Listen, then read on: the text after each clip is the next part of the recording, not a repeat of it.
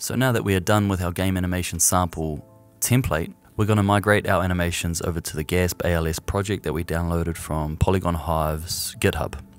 When you right click to migrate your specific chooser, it'll select all the assets that are connected to it, and you want to migrate it into the plugins folder, then select the content of that plugins folder and click to apply to all and no to overriding files with the same names. Now we can close our game animation sample template and find our animations within our GASP ALs project.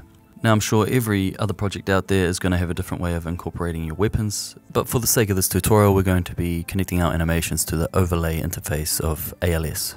So to get started we want to find the overlay pose enum and open that, and we want to add a new enumerator and call that daggers.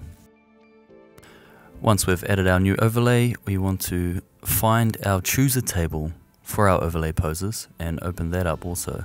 In here we're going to add a row and select asset, and then we're going to find out where our overlay poses are set up inside this project. Let's add a new folder for our daggers overlay poses, and we're just going to go into our default overlays and duplicate them into our daggers folder. We're going to change the names to daggers. Once we've got these renamed, we'll click on our data asset and we'll go back into our chooser and just load in our daggers data asset. Let's open up this data asset and just change the animation blueprint to our daggers animation blueprint. And now we're just going to open up this struct overlay params pose, because if you try to play it you're going to get hit with this blueprint compilation error, and I'm not sure why this is happening, but we just need to change this from overlay button base back to overlay button pose. So if you type that in you can find that there, and you just want an object reference. So let's select that and let's go back to this compile error and see what's actually happening in here. So if you try to compile this it'll give you these errors, and you just need to refresh the nodes, reconnect the nodes, and that should be sweet to go. Let's quickly go back and do this other one. So reconnect the nodes, refresh, and it should be able to compile just fine. So let's move on.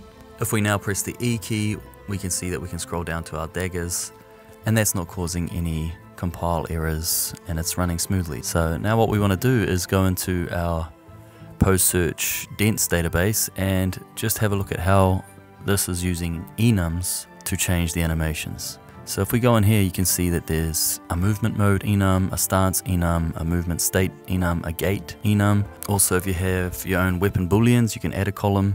But today we're going to just be adding to our stance enum, and we're going to be adding a entry in there called daggers. So let's go and find that in our data folder.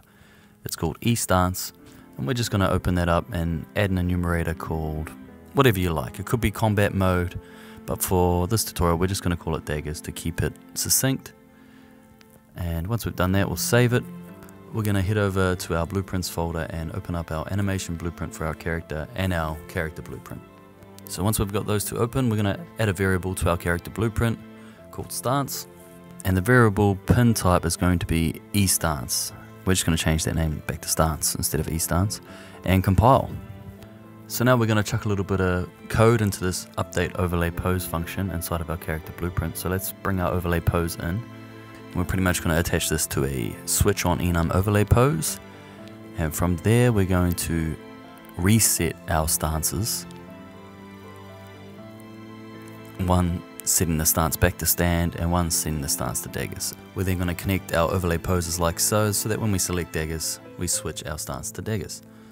From there we're just going to connect these two to a print string so we can confirm the actual stance that we have active. So let's get our stance and let's just connect that to the enumerator on our enum to string, and then connect the return value to our print string. I'm going to press C and add a comment box just to keep track of which parts of the code that I've modified. So if we play that now and we go to our daggers, we can see up at the top left of the screen it is now saying our stance, and when we switch to daggers it says daggers, and when we switch to the rest it says stand. Now because we introduced this logic, it's going to break our crouching logic for now. So we're going to have to open our animation blueprint and our character blueprint and add a couple things to fix this. So in our animation blueprint let's add a property access node, and in here you want to scroll down and find your sandbox character and go through and find its stance variable.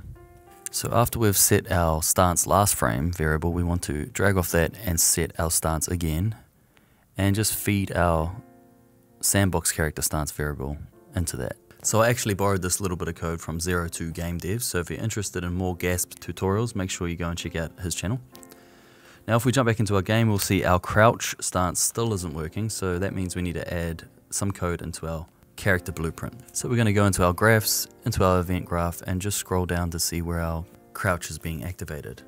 Here we're just going to set our stances again, set one to stand, set one to crouch, and on the uncrouched node we're going to pull that off into standing, and on the crouch node we're going to change that to set the stance to crouch. Now if we compile and save our character blueprint and go back to our default level, play test it, we should be able to see that we can now crouch. So with that working, let's push forward with the daggers locomotion. If you go to your daggers overlay pose, you'll see that your character no longer has access to any of the other walking animations, and that's because all of our animation databases so far are activated by the stances stand and crouch. So essentially we're looking to add our own new databases in here and activate them with the stance daggers. So what we're going to do is we're going to take the stand idles database, and we're just going to duplicate this and choose a new nested chooser. We're going to call that new nested chooser daggers idle, and we're going to see what's in here. At the moment, because it's a fresh chooser table, it's going to have nothing, so we're going to go through our stand idles and just copy paste what they have in there into our new daggers idles. From here we can simply change our stand idles to our daggers stand idles that we migrated into the project earlier, and we're going to go back to the chooser table and just change the stance to daggers. Now once we're in the dagger stance, it should activate our idle pose, and if you hold E, go down to daggers, you'll see that our idle pose is working. Now we just need to follow a similar process for the rest of our databases, and seeing as though we've already made these databases, this should be quite a straightforward process. Let's log in our walk stops and our turn in places and go back and duplicate the stand walks. From here we're going to choose new nested chooser, and we're going to change the name to dagger walks, and we're also going to change the stance to daggers. Now inside of our stand walks we're going to copy and paste those into our dagger walks. Once we've done that, we're just going to go through here and replace these with our dagger stand walks and our dagger stand walk loops, our pivots, our spin transitions. And once we've done that, we should be able to save it, go back and give our project another playtest.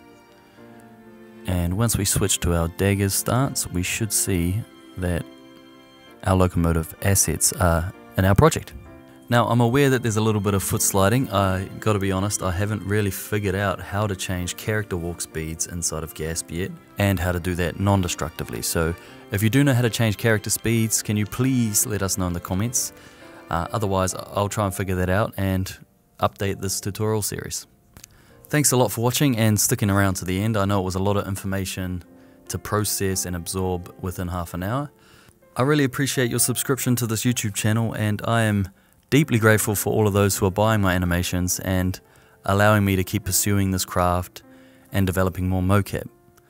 So much love to all of you, peace to your families, and happy deving.